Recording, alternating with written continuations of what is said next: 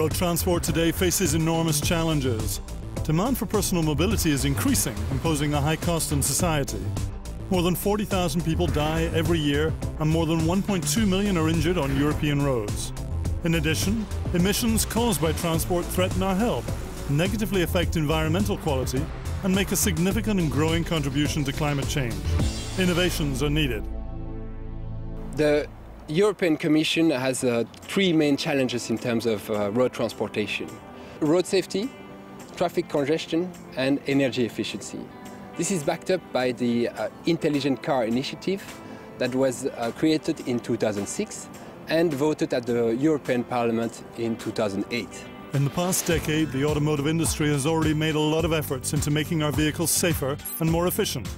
Today, high-tech in-vehicle active safety and efficiency technologies represent a great opportunity to improve the situation even further. Now is the time to get these technologies into the market and better understood. euroFOT is the first European large-scale project for studying the benefits of advanced driver assistant technologies. The goal of the project is to scientifically assess the impact of intelligent vehicle systems on traffic safety and efficiency. Most of the systems tested are already on the market. However, they've not penetrated the market sufficiently to really bring about societal benefits. Until now, many of these intelligent vehicle systems have been in luxury cars and in more expensive cars. But now, over the years, we believe that this will increase traffic safety for everybody. And in this project, we want to prove and show that for the community and the decision makers that this is really important for traffic safety. The real value of euroFOT is based on the fact that as a field operational test, it will be carried out using ordinary drivers on actual roads and with real traffic conditions. euroFOT is a first-of-its-kind European-wide field operation test.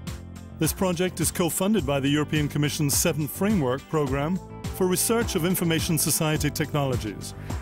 In Europe, it has 28 partners, including vehicle manufacturers, research institutes, and leading automotive technology suppliers.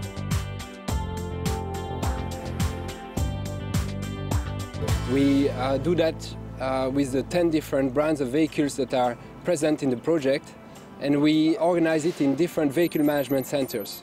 There are 4 different vehicle management centers, one in Germany, one in Sweden, one in France, and one in Italy. So in euroFOT, all brands will follow a common methodology.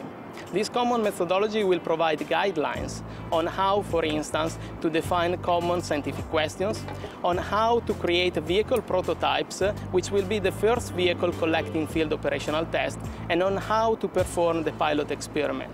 Among all these innovation systems, euroFOT spotted 8 different systems that will be tested in this project. In Germany, Volkswagen, Audi cars and MAN trucks are testing the lane departure warning system. The lane departure warning system is a system with cameras that supports the driver keeping his lanes. And when the car moves slightly over the lanes, the side of the road, the system warns the driver that he's now leaving the lane. This LDW system is also tested by Volvo cars, Volvo trucks and Fiat. Adaptive cruise control. It is a radar mounted on the front of the vehicle that keeps check of the vehicles in front of the truck. You then set your cruise control to your cruising speed, and then the adaptive cruise control will keep a certain distance to the vehicles in front of your vehicle. Many curves cannot be seen by the driver, such as blind curves or during night drive. The goal of curve speed warning is to identify such situations in advance, allowing the driver enough time to react properly. This is also a system based on a radar that checks the distance to the vehicles in front of us, and should you get a too close distance to the vehicle in front of you, say that it is stopping or something like that, you will then get an audible alarm that we are getting too close to this vehicle. The blind spot information system is a system with cameras on the rear mirrors that helps the driver when he's changing lanes. So if there is another object there, the system will warn the driver that there is less risk of accidents. From research laboratory to field tests, that's the step that euroFOT want to do with about 1,000 participating drivers, in relation with vehicle manufacturers, automotive suppliers, universities and research centers.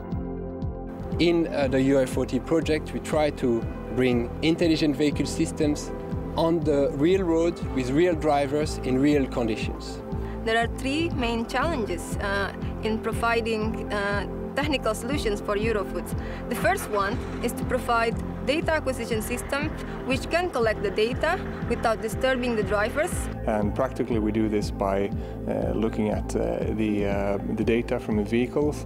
We also look at eye movements, for example, from the driver, and video from the driver actions of an event. And the second one is to provide an efficient and cost-effective way of storing and processing this huge amount of data. The analysis that we do is focused on looking at the effects of active safety systems and the driver interaction with the systems and with the environment. And the third one, and maybe the most important one, is to develop an efficient tools for analysis. The automotive industry needs these experiments in order to analyze how the driver uses and interacts with these systems. And additionally also to see what benefits the systems provide with regard to safety, traffic efficiency and the environment. This will help us to fill the gap between research and deployment and bring these systems faster to the market. Over the course of 1 year, more than 1,500 cars and trucks equipped with a range of different intelligent technologies will be tested on European roads with real drivers in real traffic conditions. The project is now actively searching support of car dealers and fleet managers to take part in this leading European initiative and recruit the test drivers. Maybe you will be one of these privileged drivers.